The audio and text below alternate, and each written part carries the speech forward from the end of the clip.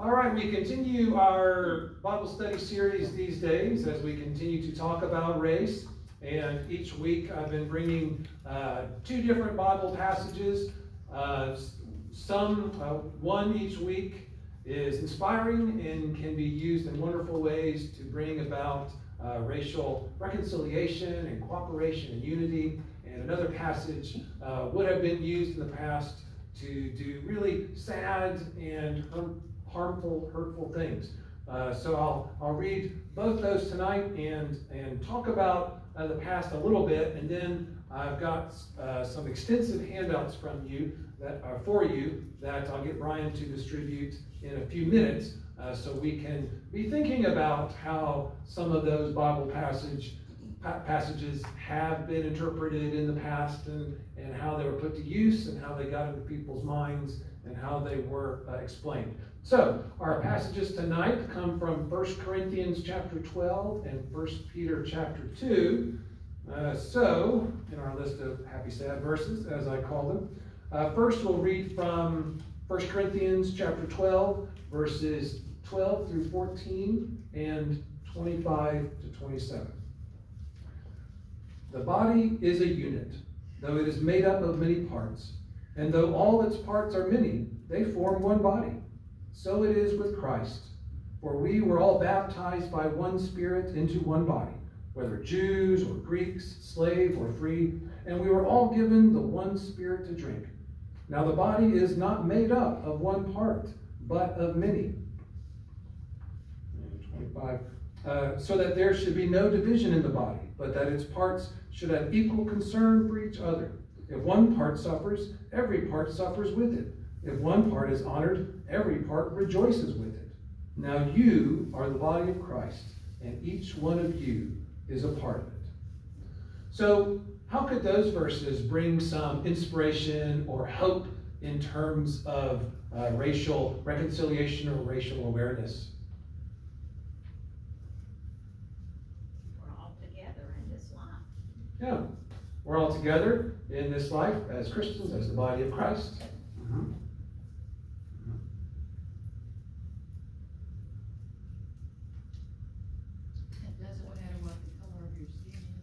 It doesn't matter what the color of your skin is, what your ethnicity is, Jews or Greeks, that's right. Kathy, you said what? One unit. We are in one unit, that's right. And we might be different, and we've been talking about that for the past few weeks. We are different. Each of us in here is different, and certainly each of our brothers and sisters in Christ around the world in different countries of different ethnicities and languages are very different indeed, and these verses celebrate those differences. And say, and I invite you to keep reading that whole second half of 1 Corinthians 12 as Paul celebrates all our diversity and how that's what makes a strong body, that we all join together and we celebrate our differences, whether you're an eye or a foot or a hand or whatever. It's because we are all different that we can work together and be even stronger. So a good message. Yeah, Wayne. I think that scripture speaks for itself. Mm-hmm.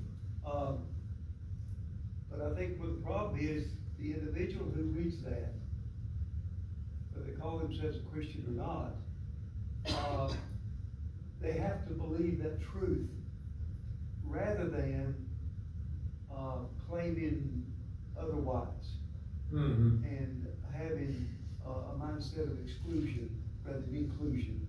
That scripture is pretty clear, yeah, to whoever reads it. Yeah. So it's a matter of whether we believe it as God's word, or whether we reject it and say we want to have our own word. Yeah, yeah, absolutely, absolutely. Well, let's look at our second passage. And I did put extra printed Bibles over there by the wall. Should have mentioned that earlier. So, unfortunately, this verse is pretty clear and pretty straightforward. So 1 Peter 2:18 says, "Slaves, submit yourselves to your master with all respect, not only to those who are good and considerate, but also to those who are harsh."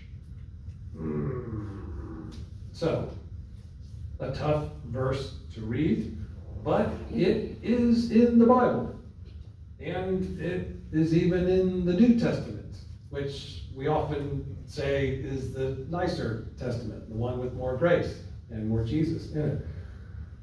But because that verse is in there, and the verses that we've read over the past few weeks are also in there, it shouldn't surprise us that in the past, people who were in favor of a slavery system could say that they definitely had a biblical worldview.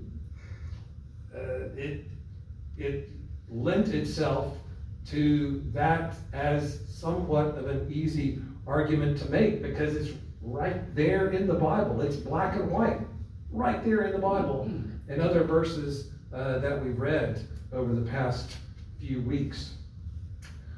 So I was thinking about these verses and how they might have been used in the past, and I was remembering the discussions that you all were having last week as we read the story of a Baptist ministry student who was black at the University of Louisville in 1954, and he said that a group of pastors, of local Baptist pastors, had come to the campus to have a serious prayer meeting because they were concerned, upset that the Baptist Student Union, the college group on campus, would become integrated. And so they went to the campus to have a prayer meeting. And I heard someone remark during the discussion, how could they pray for that?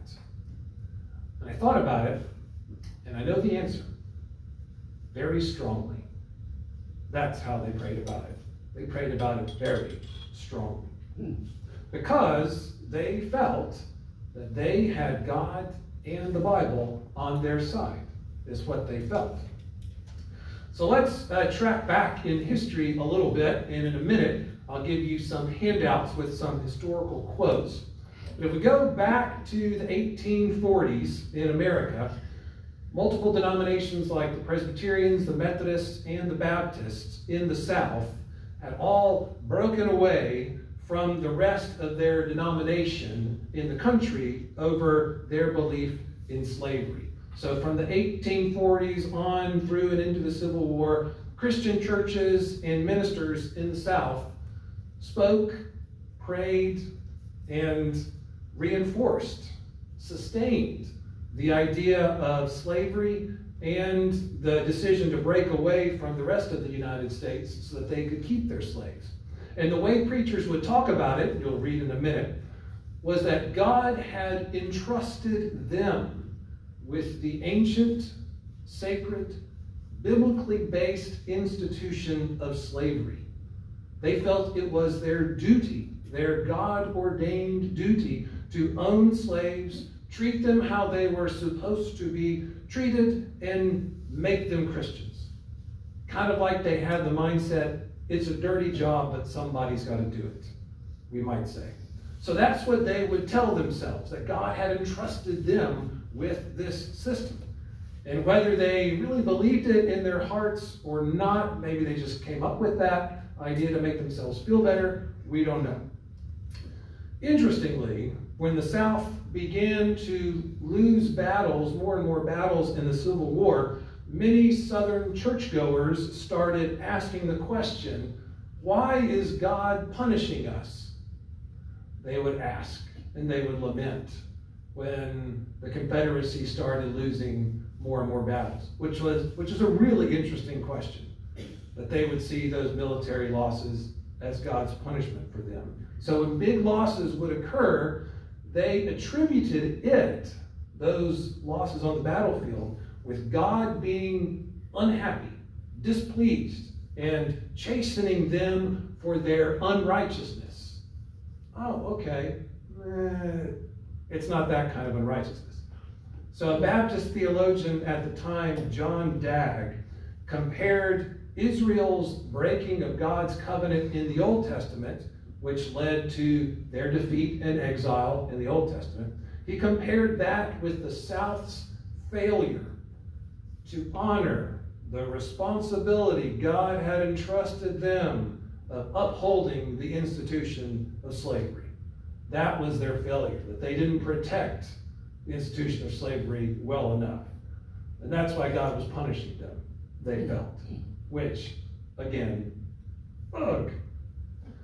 Even after the Civil War, Southern churchgoers assumed that their loss meant they definitely had failed in their duty to uphold the God-ordained institution of slavery.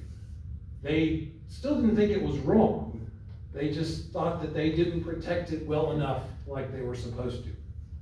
And indeed, Southern churchgoers saw slavery as a valid system of labor that also created conditions that were favorable to Christianity, Christian behavior, evangelism, they believed. And they would compare it to what the Northerners lived by. They called them Northern capitalists, who in their opinion pulled people away from the way of Jesus and into materialism. I think we can all agree that pulling people away from Jesus into materialism isn't good.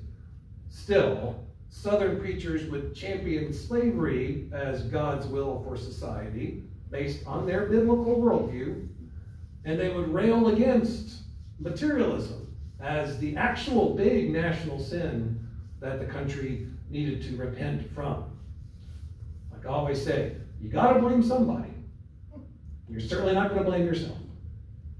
So, what we're going to do now, I'm going to give some handouts, and I've got a front and back handout with 11 different quotes, or kind of quote paragraphs, from mostly Baptists. There are some, maybe Presbyterian, maybe a Methodist as well, but mostly Baptist ministers and churchgoers in the 19th century, just to see what they thought and kind of how they justified what their beliefs were. So I think I'm going to split folks up in similar groups as last time. These folks right here, you are one group again. This table right there, you all can be one group. And then Regina, Cecil, and Deanna, you all can come down here and have this be a group. So Brian, can you pass these out to every person? Everybody gets one. And I'll give you different numbers to start on, just to make sure that different groups cover different quotes. And for all of your quotes, I want you to think about these questions here on the board. So I'll read out the questions. If you can't read them, and I can repeat them later if you need to. So, as you read the quotes, what do you think of their argument? How does it compare with what the Bible says and what you think? How would you respond to them? So those are the three questions I want you to discuss in your groups. Let's see, this group right here, you all start with number 1 and just kind of work your way down. Let's see, this group right here, why don't you all start with number 5 or 6 and work your way down. And then back at the table, that group in the back, you all start like with number 9 and work your way down, because those are kind of big on the back. And since there's a lot of words here, and I want to invite more discussion and you all listening and talking to each other right now, because you can always take this home and read it later. So if you're reading something and it really jumps out to you and you want to say, oh gosh, what a terrible thing to say, or oh wow, I can see what they're talking about, or whatever you want to say, feel free to shout it out. You don't have to kind of wait for everybody to read everything. If you see something that you really want to say, oh man, I really want to talk about this right now, then you go for it. So this group start with 1. This group, what did I say? Start with like 5 or so, 5 or 6. And then the table in the back, start with number 9. And if you finish, you're welcome to read the rest, but just to spread them out. And for folks watching and participating from home, I will put this sheet up as an attachment in the video description below. And I will pause our video now.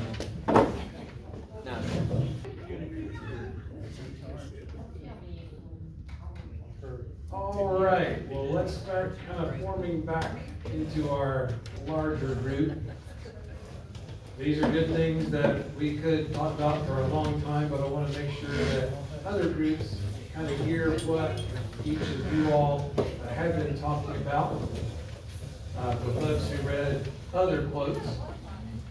And I encourage you to read the rest of the quotes on the sheet, front and back, later on.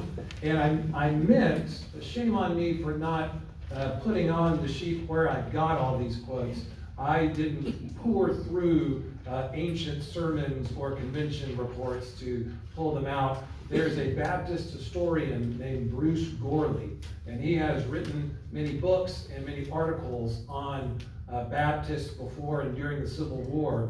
And on his website, you can go month by month through the Civil War and see what different Baptist ministers and churches were talking about.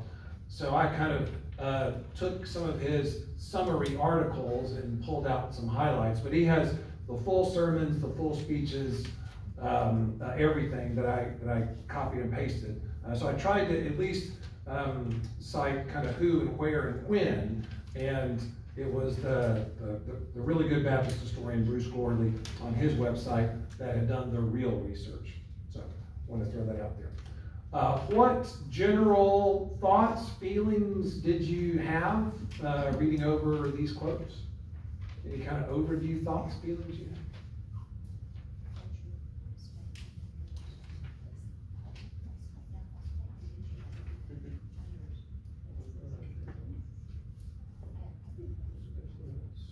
Well, let's go through our questions.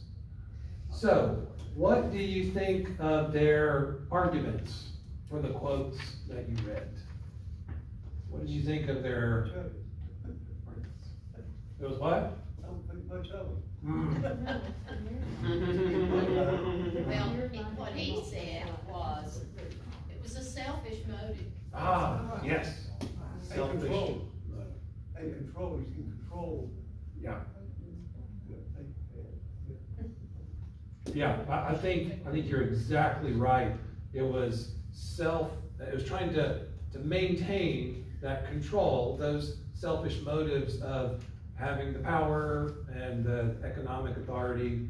And anybody who has some control or something or some power, the human inclination is to cling to it and come up with whatever argument you can come up with to justify you keeping it. Yeah. Other folks, what did you think of the arguments that you read justifying?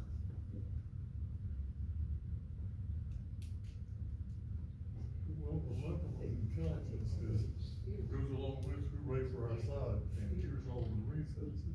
And as long as you're just reading one side of it, you make come up with pretty good reasons. But there's another side of that. Yeah, yeah. So these, and that's a good point, Ray. These are all one-sided arguments on this side of the argument. While I was looking into it, the books and articles I was reading said not 100% of Baptist ministers in the South felt this way.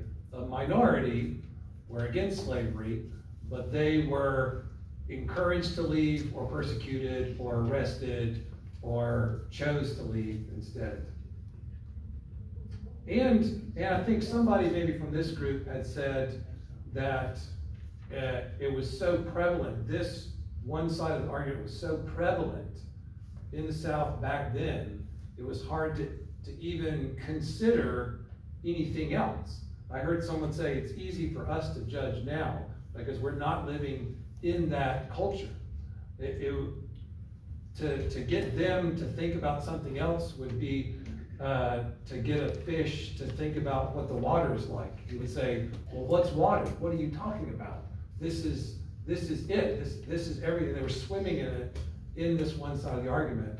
So it would have been hard to even consider the other side. I think, so as mentioned, I think in our group about education, if people are educated, they are in a better position to do something different, to take care of themselves better. And a way of keeping people down, that's happened around the world. You keep them from being educated, and you can control them. I think another part of that control is fear. Those people that were in control, and it's here today too, that I'm in control. I'm afraid I'm gonna give it up. These immigrants coming in, where do they all come from to start with, except if you're Native American? It's a fear of they're gonna change.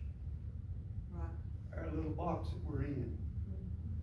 And I don't understand that. If you ever want to convince somebody of something, fear is a strong convincer. And that's why it's used so often.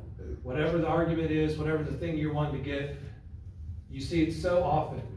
Oh, you should be afraid of this, so believe what I'm saying. You know, go along with my way. Because, there's all those things. So the fears back then, I assume, would be like, well, we don't want to give freedom to the slaves, because then what might happen? They would do terrible things. You should be afraid of them. And you know, obviously this is God's will. It's in the Bible. You should be afraid of going against God's will. If you were to work towards freedom, then that would be against God's will, because it's in the Bible. So yeah, that fear, pushing that fear factor is a big convincer. Unfortunately, it's used a lot. I think we're giving the bad people, the slave owners, too much credit. What do you mean? Well, I mean, we're saying, oh, they were afraid, they were fearful.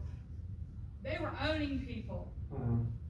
They knew they were owning people, and there is no way you can be a God-fearing person and think that owning people is okay.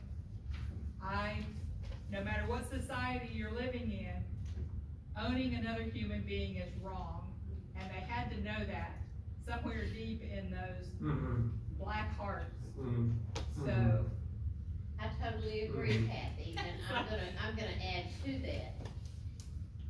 Gary and I have had rental properties in Asheville. We've worked with Section 8 housing for many years.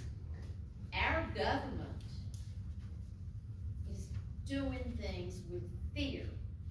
If we would have a lady that had 3 children finally find a job, and she was excited about that job, they would cut her Section 8 back enough till she could not pay her rent, so she would have to quit her job, go back to the apartment or trailer, and get her housing back up to where it was. Well, I think the government is controlling people that way.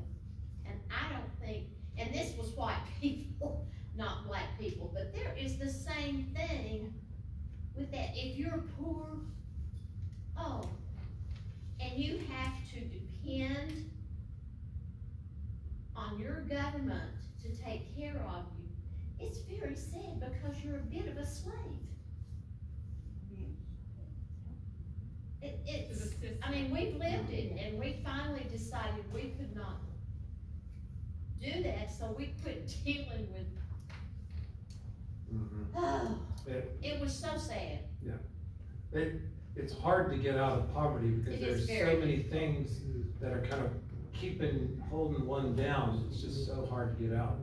Yeah, to go along with what she just said, my daughter-in-law worked with social services for years, and some things they did was just unbelievable.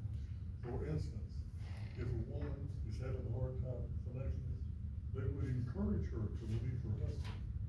Then they could help support her and the kids. But as long as he's living in the house, you can't do it. So wait that kind of rules. Not something that's an apartment Marietta. And why the rules there? To break up families. I wonder, like what Kathy mentioned, I always wonder, do people know, or maybe not consciously, but deep down in the bowels of their heart, they just have to know that it's wrong, what they're doing is wrong. And maybe that's where, and I'm not even aware of it, they've convinced themselves, and like I said, maybe this whole argument of God has entrusted us with the ancient institution of slavery, maybe that was all just a bunch of bull that they made up to make themselves feel better, because there was still that guilt in their heart, because you can't, treat another person like that, and you can't dehumanize another person without losing your own humanity. And I wonder if that guilt was there, and they had to stamp it down inside themselves so deep that they couldn't even notice it anymore. I don't know. I wonder that. Yeah. Well, how do their arguments compare with what the Bible says and what you think? We've kind of talked about what we think. We're against slavery. But how does it compare with what the Bible says? Which is an interesting question, I think. Love your neighbor as yourself. It does say that. Mm-hmm. Yes. And this doesn't jive. Uh-huh. All one. That we are all one. Yeah. Yeah. Yeah. Yeah. We're neither Jew nor Greek, slave nor free. Yeah. Yeah. We're all one. Yeah. I don't know how you can argue with it or debate that. That's a truth that comes from our Lord. Mm-hmm. I don't know how you can try to change that or squirm around with it or whatever. That's what it is. And if we believe as a Christian, if we believe that truly, then we can't disrespect people or treat them in a different manner. We can't do that. I agree. And we all agree. And to the question of how could you do it, read the rest of the quotes on that sheet. That's how they did it. Yeah. And that's what they told themselves and their church members to make themselves feel better. So we'll pause it here at 7 o'clock. We'll pause it here. We'll keep talking next week. And we didn't get to the last question, so if you're thinking about that, maybe we'll pick up with the last question next week. So go in peace to love and serve the Lord, and love your neighbor as yourself, for goodness sakes. I got a lot of making up to do.